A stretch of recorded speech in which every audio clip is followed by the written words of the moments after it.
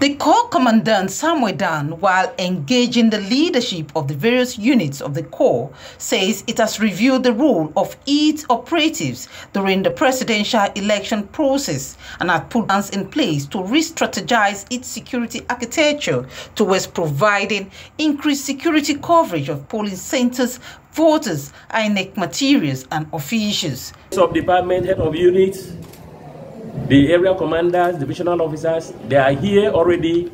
The brief is to enable us look at the areas we did well and the areas we did not do well during the elections.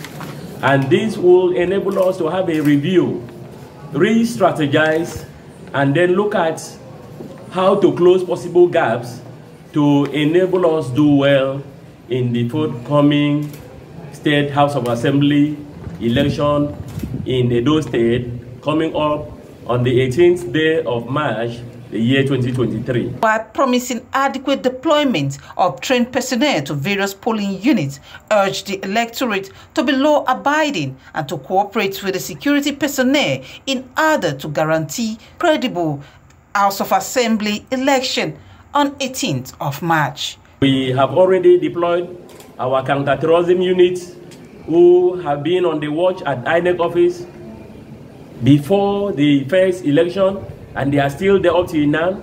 We've deployed other tactical units like the CBRNE. Also, the Disaster Management and Crisis Management Department have also been prepared to partake in the election in case of emergencies, which we do not hope for. At the end of the meeting, promised to continue to work with members of the public to obtain credible information to check electoral crimes before, during, and after the March 18 polls.